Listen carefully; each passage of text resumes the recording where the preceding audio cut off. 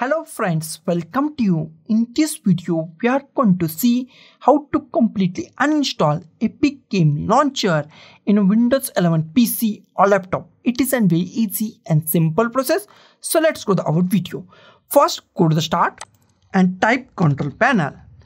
Click on the control panel. In control panel, we find many options. Go to the programs and features. Click on programs and features.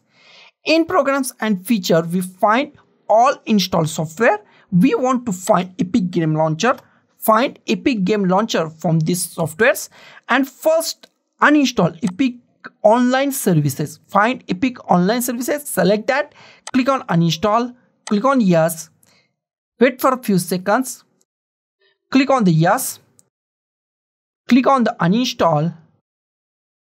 Next option is in uninstall Epic Game Launcher. Select Epic Game Launcher, click on uninstall, click on the yes, click on yes.